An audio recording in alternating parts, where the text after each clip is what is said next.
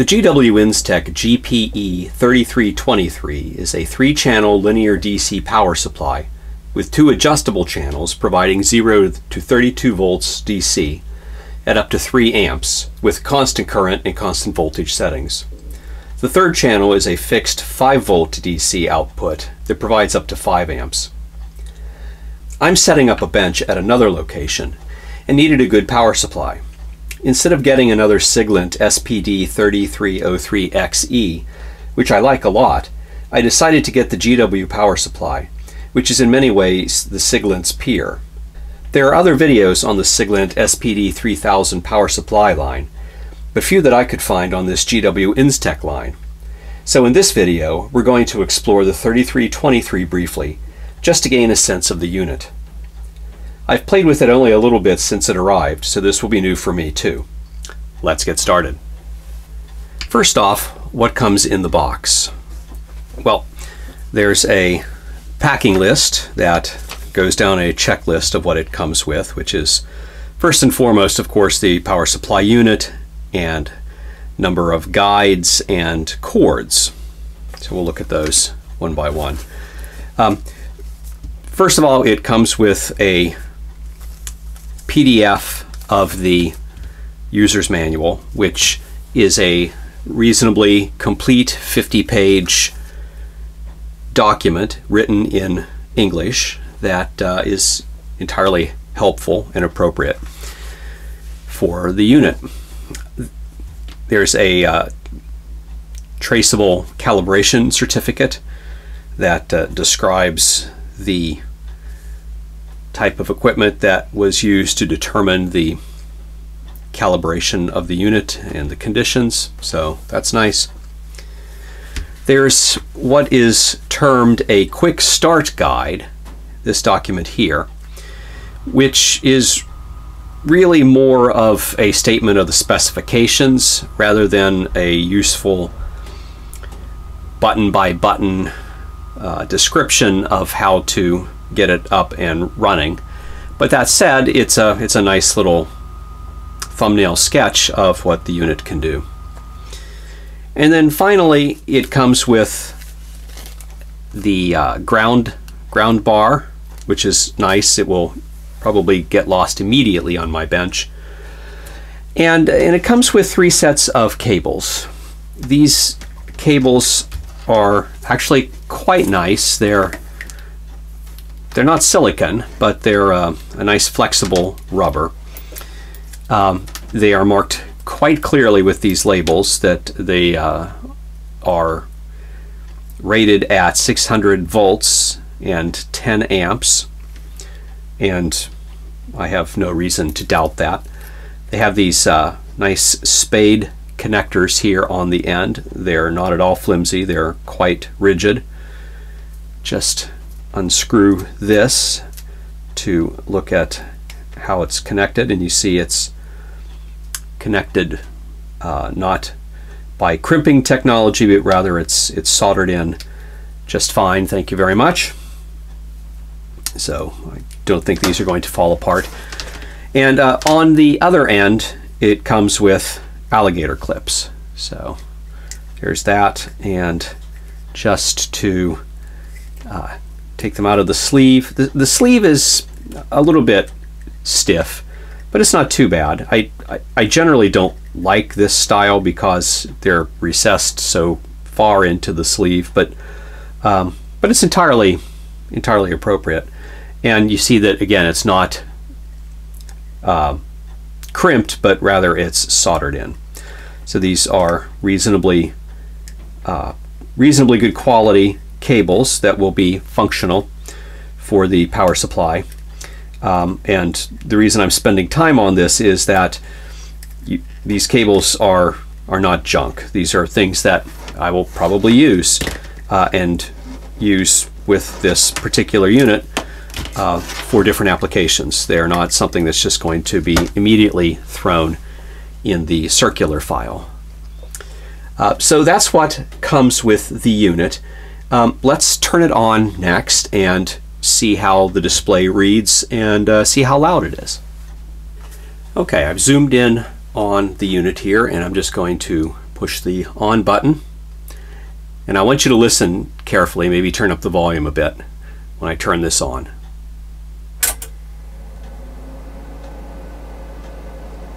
Okay, I don't know if you can hear that, but standing next to it, it is not quiet. It's not offensively loud, but it is not quiet. Let me see if I can move the microphone a little closer to the unit here. And so we'll turn it off and then on.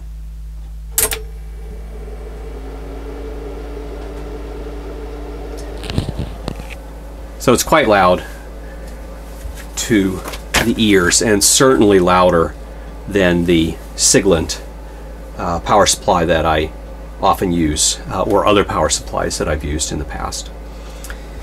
YouTuber TechBench has reviewed the 2-channel version of this power supply, the 2323, and he mentions the noise as well, and also how he modified the unit to make the noise a little less noticeable. I'll link that series of videos down below. If you can stand the noise, I think this is a nice little unit though.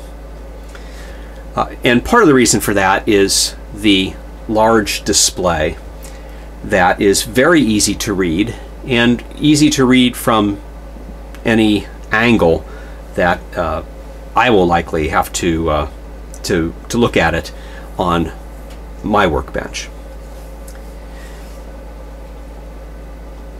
The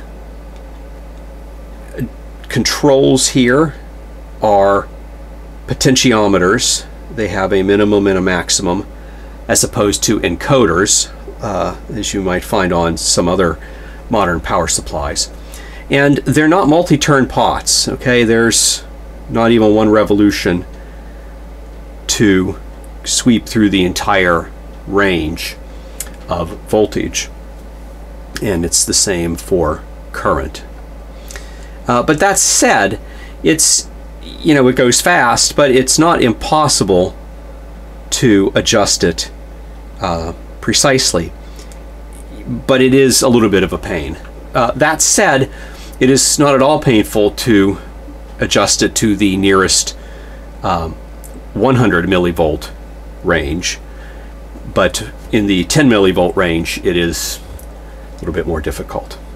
And the same for the milliampere controls. The layout of this is self-explanatory. It's very well marked, right? It's very clear, volts and current, volts and amps. We have channel 1 here, ground, channel 2, and then channel 3. Channel 3 is not adjustable. It's just a plain 5-volt rail that you cannot change. But channels 1 and 2 are continuously variable. And you can operate this in independent mode, so channel 1 and channel 2 are independent of one another, or in series by selecting these switches here so that this is out and this is down, or in parallel. Notice that when you choose parallel, that both of the channels 1 and 2 automatically opt to the maximum current that the unit will provide.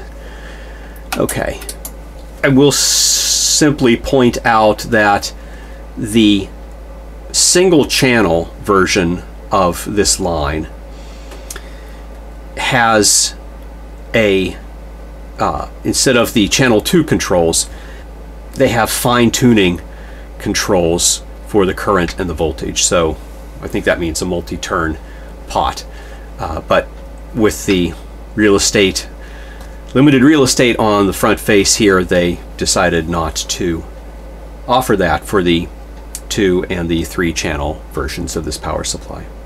So what I want to do next is hook up a voltmeter to this, a multimeter, and take it through the ranges and see how accurate the voltages are set with the calibration standard, it should be bang on, and talk about a couple other things that are important for operating this.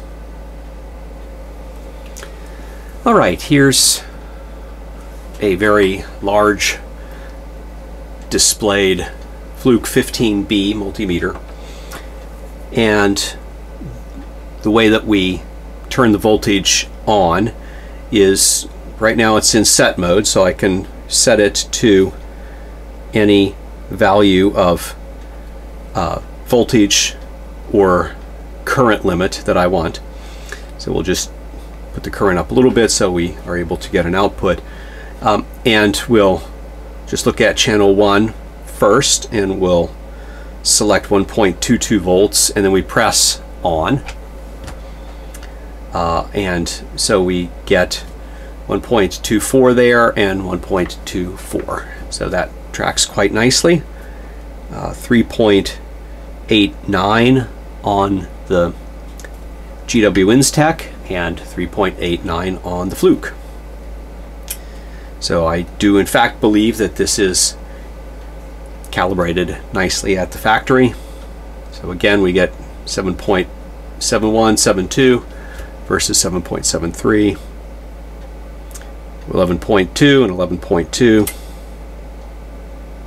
18.39 versus a little over 18.4, and so on. So as we'll go up to 33 volts, and we see the same thing. So that's nice. If I now limit the current, you see that the voltage dies as well. This will draw very little current, and then as I crank it down to 0, it just cuts the voltage off. And you can hear it, you can hear the relays flapping inside. Okay, so we have channel 1. Now let's look at channel 2. I'm sure that it will be similarly accurate. Let's give it a little bit of current and start dialing it up there. So nice agreement. Again, good agreement. And so on as we go up down the range. That's all fine. And there we go at 33. And again, if I just limit the current to essentially 0, in fact it cuts the voltage off, as we would expect. Now let's look at this in series. So I'm going to put this configuration on, and I'm going to now put this into series and start adjusting this. And the first thing that you notice is that channel 1 is the master, as is listed. It's probably hard to see here, but is listed under these two banana plugs, banana plug jacks, and channel 2 has no control. So again, we start dialing this up, and we're not seeing anything under here because I have not turned the voltage on. Okay, so again, you see that this is the sum of channels 1 and 2, which track one another. Okay, so if we bring this up closer to 10 volts, we should get 20, and in fact we do, quite nicely in fact, and this will now provide up to 66 volts with both of these in series. Okay. And you know, just to make the point now, if we put this into parallel mode and turn it on, then again we see now that each channel changes, you know, tracks the other channel identically, but there will be no, you know, this won't be twice when I go from rail to rail here. Okay, just as we would expect. I think I will stop there. This make this a very short little video. This is not going to be a complete review of this unit. It's not going to be a teardown. This is just a very quick spin moments after I've taken this out of the box. The GW Instek GPE-3323 seems like a very nice linear power supply, entirely adequate for what I do on the bench with solid state electronics. As it compares to the Siglent, I've not done a review of the Siglent because others have, and you know, it's a very nice unit. The biggest thing, two main differences between this unit and this unit, as I turn this on and it comes up. First thing is that these are, you know, side by side instead of one over the other.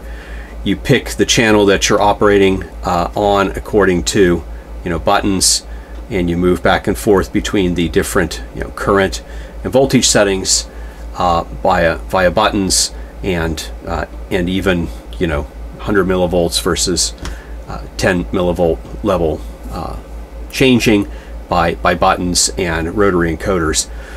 On this, and one other thing is, you know, channel 1, channel 2, channel 1, channel 2. On this we have channel 1, channel 2 going in the horizontal direction, but the display is up and down. And you know, you have channel 1 voltage and current. Seems like you should have channel 1 voltage and current and channel 2 voltage and current laid out like that, so that it would correspond to the buttons. That's going to take getting used to for me, because I am just so used to this, and this is so intuitive. This might be more intuitive to you. This is going to change from person to person, but that's how it is for me. And the other thing is, again, the noise. This is very difficult to imagine overheating, because I am here to tell you that there is a lot of airflow out the back, and consequently there's a lot of noise. This has good airflow, but it's not near the noise. Again, don't know if we'll be able to hear this, but let's turn that off. So there's the noise with the Instek on. There it is with it off. We'll now turn the Siglent on. So it's off, and now it's on. So the Siglent is very quiet with the fan noise, whereas this is quite loud. On the other hand, if that's the largest complaint, then I think it's all good. All right, I hope you found this video useful. If so, please leave a thumbs up below, and if you are not a subscriber, please consider subscribing to the channel. As always, thanks for watching.